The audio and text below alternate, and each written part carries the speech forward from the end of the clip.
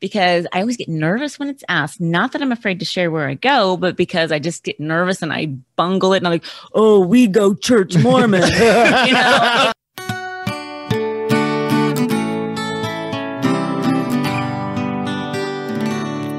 You are listening to Saints in the South. Hi, welcome everyone. This is season 2, episode 73. We are Saints in the South, representing saints everywhere, and we are your source for gospel growth and good times. Don't forget to check us out on Twitter, Instagram, Facebook, and be sure to hit those notifications, subscribes, and leave us some comments and reviews. We will greatly appreciate it. You can also do that on our website, saintsinthesouth.com. And please, if you would, share the episodes that we have going on. So we, again, thank you for all the follows, the listens, and the views. And we're having a good time doing this and appreciate y'all's support. So this week we are in sections 60 through 62. All flesh is in mine hand. Andrew, what you got for us today? So they just dedicated Missouri, and Joseph and a group of them gets on their canoes and wants to go back to Ohio. So they're on their canoes, and as they're traveling on the canoes, they're just seeing all kind of, the waters there is just terrible, I guess. Even W.W. Phelps said he saw the destroyer. And then some of the guys were just misbehaving, and Oliver Cowdery's like, if y'all don't watch out, you're going to get an accident's going to happen. Anyways, they camp out, had this wild turkey dinner, and I guess the spirit afterwards wasn't as strong, and they keep on canoeing, and they ended up hitting a tree or something and get off and start walking. And anyway, that night or the next day after that night, Joe Smith receives a revelation talking about the waters and all, and we'll talk more about that. But there's beauty, I guess, in that story, because they start walking back to Ohio, and Joseph sees his brother Hiram and some others preaching the gospel, and they're having success. So that lifted up Joseph Smith and the other brethren, Oliver Cowdery and others, to see the success in their missionary experiences.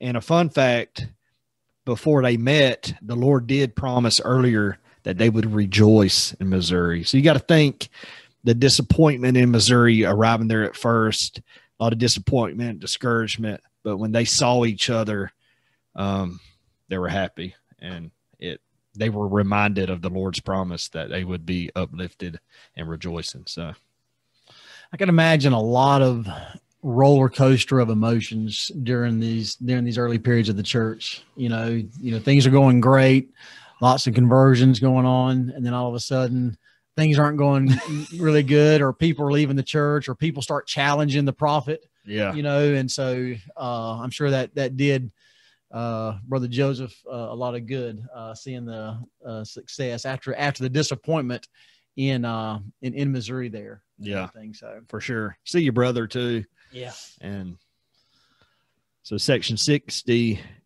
again, they just dedicated the land, and this revelation is actually given to the elders before they left. So yeah, one of the in the very first couple of verses here, verse 1, behold, thus saith the Lord unto the elders of his church, who are to return speedily to the land from whence they came. Behold, it pleaseth me that you have come up hither. But with some I am not well pleased, for they will not open their mouths, but they hide the talent which I have given unto them because of the fear of man. Woe unto such, for mine anger is kindled against them. I think part of this as well, getting back to Ezra Booth and his challenges. He gets to, Missouri there, Independence. He's disappointed in what's going on. He's finding fault with the prophet. And so he's just ready to get back. And that's all he's focused on. And so what I thought about that here, and with him not taking the time to slow down, to share the gospel, share his thoughts, to, try and bring people into the church, is that with us, a lot of times we're just focused on life. We're focused on the next task at hand. We're just focused on our work. We're focused on our responsibilities, family responsibilities. And so a lot of times we just don't think about opening our mouths when opportunities present themselves. And so that was, I think some of this, some of them is probably, true fear of man. There's some persecution and everything going on. So they are scared of what might happen. But as far as applying that to me in my life, I'm not scared that somebody's going to, get angry with me and, try and hurt me because I share the gospel. I just, a lot of times am focused on the daily task at hand and don't really think about sharing the gospel. So. And I think what it says in one of the manuals, it references Doctrine and Covenants 52:10, and it says, preach by the way. And I know they're meaning as you are headed to your destination, you should be preaching. But I think for each one of us, preach by the way is definitely a preach by the way you're living. Be ready with what you need to be saying at the right time. I had an experience last week running through my neighborhood, like on purpose, exercise wise, wasn't just running like a weirdo. Well, it's probably both answers. But a lady who had moved in recently, and I just hadn't had a chance to like introduce myself. She's not near my house, but I knew they'd moved in, and I'm always excited to meet somebody in the neighborhood just because I want my kids to say, we know this person, this is safe, this is the place you can go. I'm very big on that. Autism makes you question every person in your neighborhood. Like, are you a safe place in case my special kid needs help? Anyway, long story longer. I introduced myself, and as goes in the South, they brought up what church they go to, which is exciting. In the South, people do that all the time. I've lived a lot of places, and it doesn't happen as much other places, but she's like, well, do you have a home church? Is what a lot of people say. And I actually answered the question how I've always wanted to, because I always get nervous when it's asked. Not that I'm afraid to share where I go, but because I just get nervous and I bungle it. And I'm like, oh, we go church Mormon. It's never this confident. I go to this church and it's not a cult and I feel great about it. I get nervous. And so my own nervousness messes it up, but I actually did it right this time. And I went home and high-fived myself. I'm like, I said the full name of the church properly. I was completely unapologetic. I was like, you should come with us sometime if you're interested. I said things that need to be said. 41 years old. Very I did good. it. I finally did it. Congratulations. But I think that's what they're saying. Preach by the way is have things ready to say at all times, because it's never going to be a perfect circumstance. You need to be ready to adapt your language to whatever circumstance you're in to bring up the gospel. And I rarely even have to bring up the gospel here because people here love talking about whatever church they go to. I'm still talking. Sorry. So there's a quote that's attributed to St. Francis of Assisi, which apparently he didn't actually say it, but we attribute it to him. Did a deep dive on pointless stuff this week. But preach the gospel at all times, when necessary, use words is what's attributed to him, which is a great quote. But apparently what he actually said, it is no use walking anywhere to preach unless our walking is our preaching. And I thought, to me, is that what the Lord was upset with these guys? They weren't using every opportunity to live the gospel in a way that people wanted to know more. Right. Just my thought. Very good. I like that. And I think it's interesting. Sorry, still talking. Oh, just on a roll now. Roll away. My protein pancakes have hit, and I'm ready to talk about some stuff. I think what's interesting is when St. Francis said this, it was a pre-literate world. So most people weren't sitting around and unscrolling the scriptures and studying them the way we have such access to them. So the quote applies in a world where you had to actually walk the walk and talk the talk and live the gospel. But we live in a post-literate world where almost everybody reads, almost everybody has access to some sort of scriptural thing. But once again, what is the most effective way to share the gospel? It's in a pre-literate way to live the gospel so people can see what it does for you. I just thought that was interesting how we have the written word and it's amazing, but some people won't get there unless they see you living it. Yeah.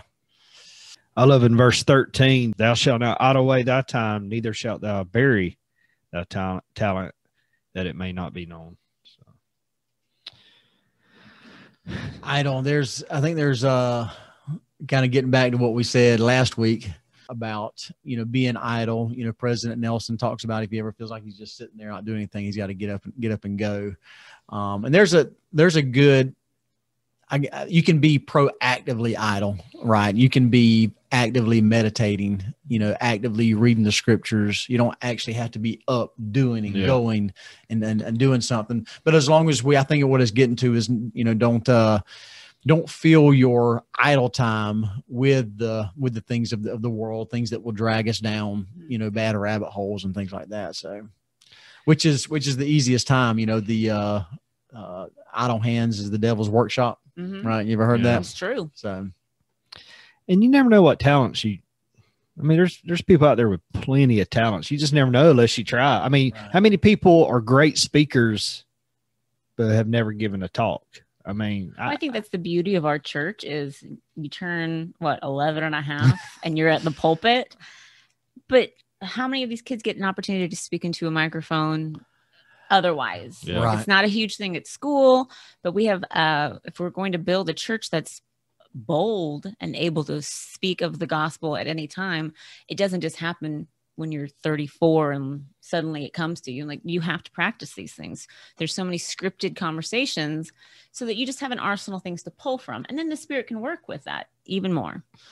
Yeah, I have to admit, I was pretty excited whenever my son Brody was asked to speak recently at the General Stake Priesthood meeting. And and I like that. I'm glad because of what you're talking about. I mean, we have a unique opportunity for youth to be able to get up and start publicly speaking at an early age. And I think it's really good, really effective training, worldly training. It really is, to be able to utilize. Well, and they, everything now in the youth program now is like they have the adult presidents, but they don't defer to the youth president, but the youth president should be conducting all meetings. Right. Youth president are in training from the adult president to run things. Like, the adult president is pretty much a supervisor if you are following the training guidelines. And I think it's really incredible to see the faith the Lord has in these youth. Like, it's like, this is how I want y'all to do it.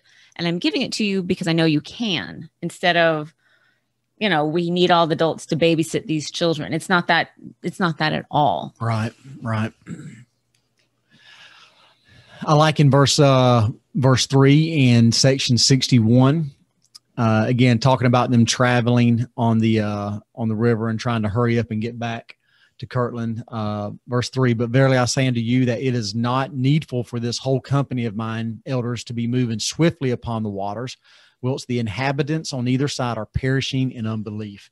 And that gets back to what we're talking about. We're swiftly moving along in our life. We've got the gospel in our life, but we're not taking the opportunities and the time to slow down and to share it with others, because everybody by us, especially here in the South. I mean, we have plenty of opportunities to share the gospel with people who aren't of the same faith. So I think one of the best things about the South is you talk to people next to you in line. Like, my husband always talks about when we were in Utah together at BYU, how he was so surprised how people at the grocery store are just there to get groceries. They're not there to shoot the breeze while they're waiting in line. Here, I've talked to so many people. When I first moved to Tuscaloosa, I just remember making friends at the grocery store and being like, well, I hope I see you again someday, just because you're being friendly. But I think, if we have that same, like that verse you just read, if that's our perspective, those are really great opportunities to just be friendly and kind. It's one of the most beautiful things about the South is everyone is your friend until you actually get to know them.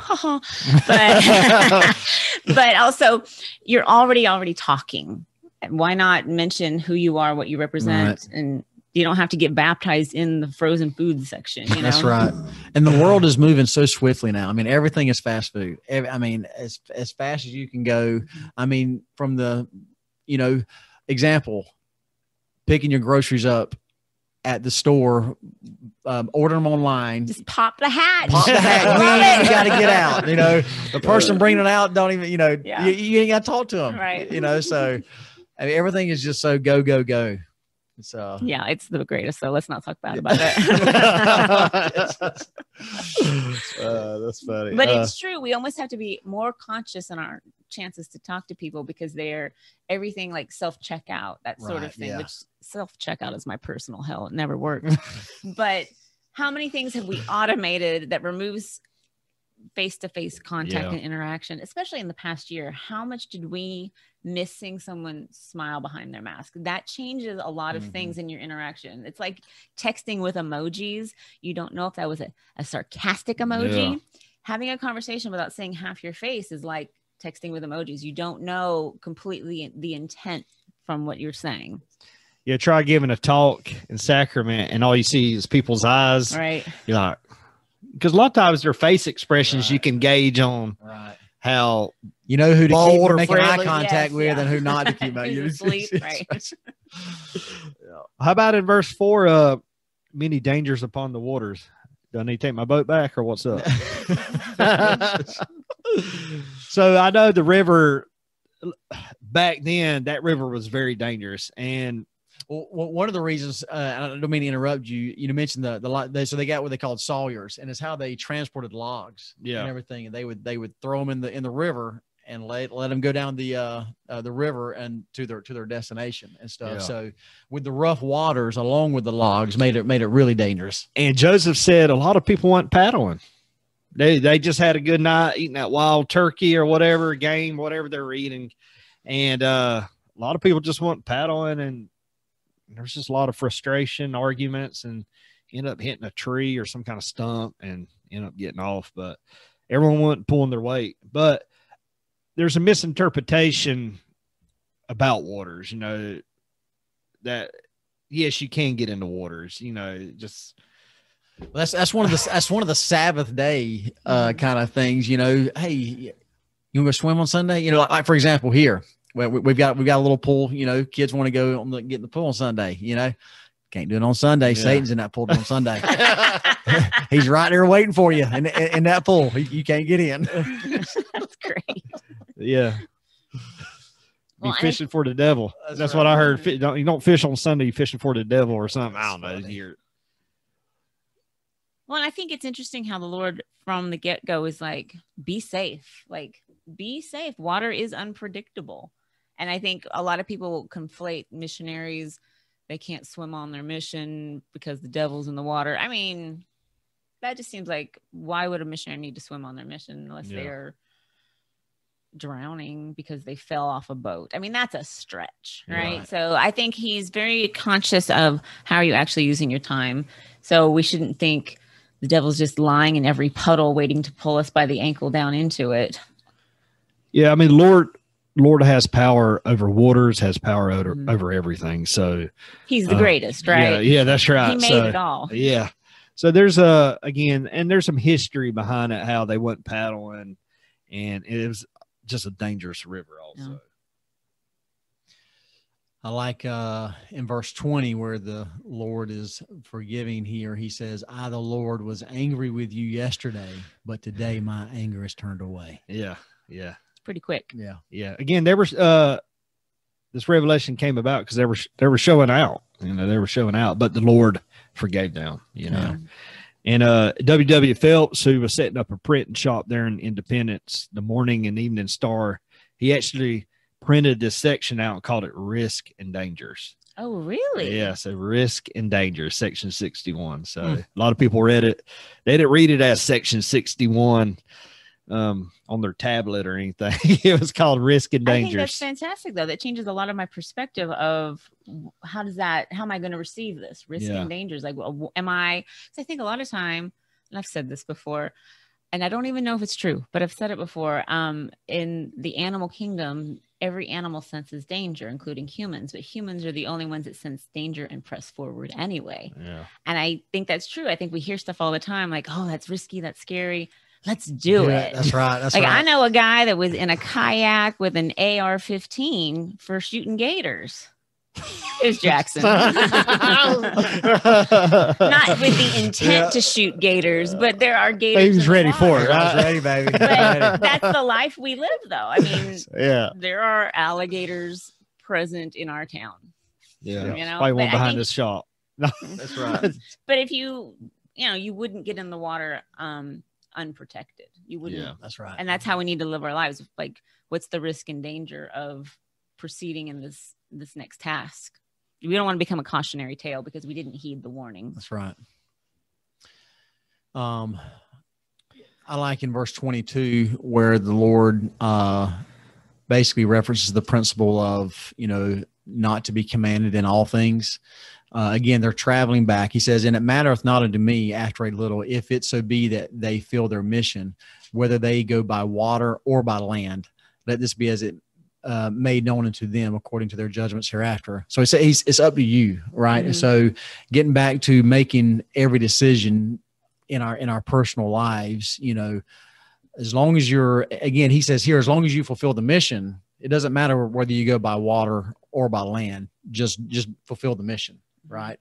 And getting back to our personal lives, every little step isn't going to be commanded, but live the gospel, fulfill your assignments, magnify your callings and so forth. So, and be wise in how you get somewhere. Like, are you wasting time? Yeah. Because I think for a lot of us, we have so many things, especially like how I see my day. I like to have my day planned. Like, this is my time period.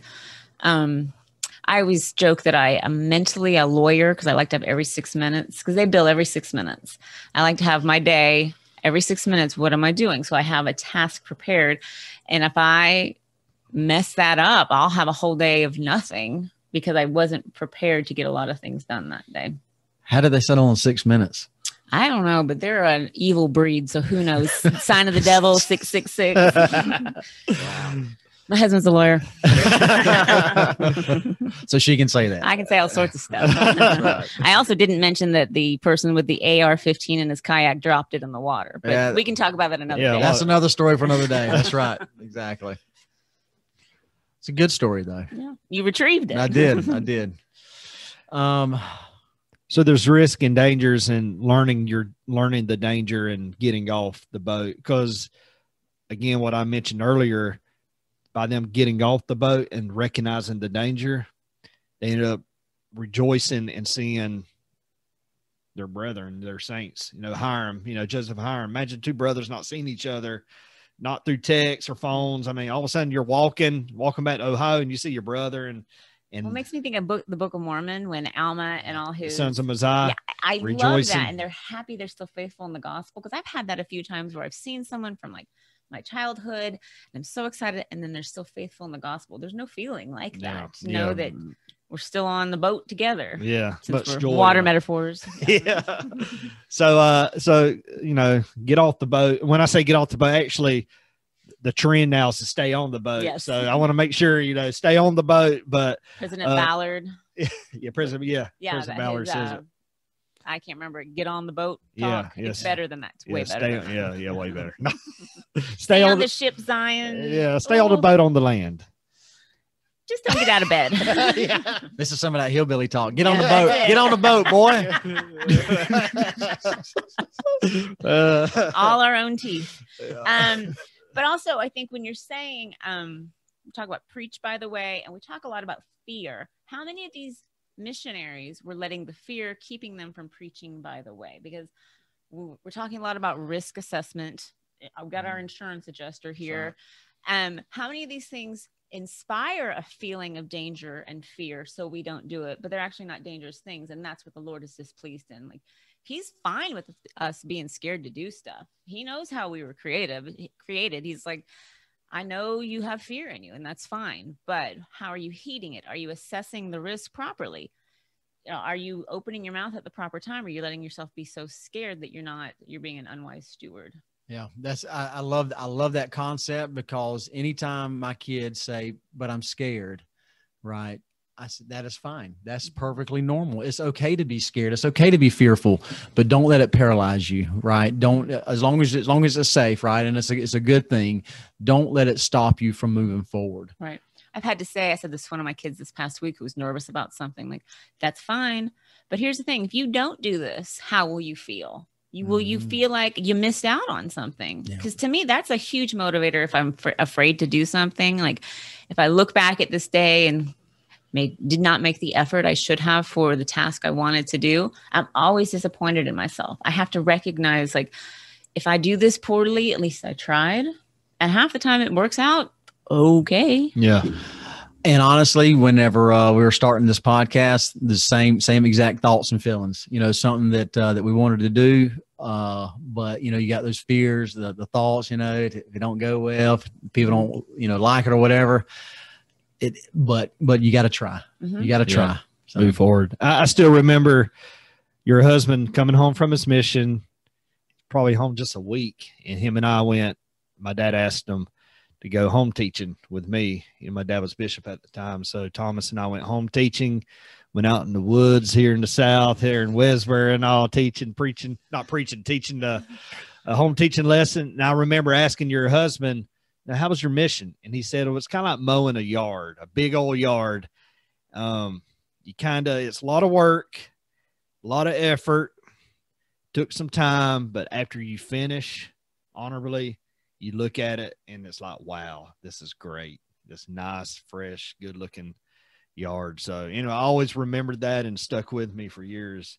I like that analogy. Yeah. That's good. Very good. So does he cut his yard now? A guy comes on Wednesdays and he does it in 15 minutes with one of those huge mowers, and I feel great about it. That's right. When Amanda cuts our grass and everything, and that's why you can't live without her. That's right. I love you. That's right. Exactly. I'm nothing without her. But, so section 62 verse 3 is one of my favorite scriptures, and I'm reminded every time I bear my testimony, because I'm a sinner, but as I bear my testimony, it's recorded in heaven, and sins are forgiven you. Nevertheless, ye are blessed, for the testimony which ye have borne is recorded in heaven for the angels to look upon, and they rejoice over you, and your sins are forgiven you. I love that. Just every time you bear your testimony, preach the gospel, sharing your thoughts about the restored gospel, it's recorded. And, sins, I look at it real simple, like a sin's taken away, and I believe me, I sin all the time. So you better keep bearing testimony. Play this video 100 times. And what a willing and loving father who has a system. Like, he's so excited for every progression we do. He's so excited. He wants to forgive us. He's given a plan that allows that to happen all the time. There's not like, here's the day you can repent and it's got to be horrible. You say these good things. I'm helping you out. Yeah, I love that. Yeah. And this comes from them seeing Hiram and the other brethren, how happy they were, rejoicing. I mean, they were rejoicing and telling these successful missionary experiences and stories. And Joe Smith receives this revelation right after that, So I've got a personal experience with verses 7, 8, and 9 in this section. Several years ago, I was really, really kind of struggling and down on my career path. For everybody out there, my career path just kind of ended up being what it is. It wasn't something that I, set on the track on. And I feel the same way. Planned on, being in the insurance world, but that's where I ended up. And so I was really trying to figure out, do I leave the industry? Do I stay on this path? Do I go and do something else that's more appealing to me, something more of what I want to do? And so I was in the Atlanta Temple, and I'm pondering this question and thinking about it. And as while I was on a business trip with the insurance company up in Atlanta. Anyway, so I come across, and again, this is a situation, and I'm just flipping through the scriptures, just kind of looking, and then for whatever reason, I landed on this here. It says, I, the Lord, am willing, if any among you desire to ride upon horses or upon mules or in chariots, he shall receive this blessing, if he receive it from the hand of the Lord with a thankful heart in all things. These things remain with you to do according to judgment and the directions of the Spirit. Behold, the kingdom is yours, and behold, and lo, I am with the faithful always, even so, amen. So the answer to me was, it's your decision. I'm not going to tell you what you need to do with your career. There's many great careers out there. There's many great things to do. And I got that from, there's horses, there's mules, there's chariots, there's all kind of options out there, right? You decide what you do, as long as you do it, with a faithful heart and a faithful mind. and the blessings will be there. And it was a true comforting feeling to kind of have that personal experience. And here I am almost 20 years later, still doing what I was doing back then and everything. So anyway, that's cool how you applied that. Yeah. Liken the scripture to yourself. Yeah. That's neat. I do like how they say several times, or the Lord says several times, congregations of the wicked. Not the best PR tactic. That's right. Yeah. Like, we aren't to say that when we address other people, but he's pretty clear, like, who's his church. Yeah. Which I like that. Yeah. But, cool. My brother had a mission companion. He was in San Francisco, and he wanted to stand on the street corners and shout at people. No one likes that. Like, No. Does that appeal to you when you hear someone shouting on a street corner? Like, I'd like to know more. Tell me about how wicked I am. So I think the Lord is very PR savvy, but he also says what he needs to say. With that, I thought about that as reading. It's really harsh. That's a strong way to come down. Could he come up to Waycross first and second and say the same thing? Be like, this congregation of the wicked. That's right. Yeah. Some days, maybe. Yeah. Very good. Well, anything else? Y'all good? Okay. All right. Well, there you go. Sections 60 through 62 and episode 73 in the books. Until next time, y'all keep on striving.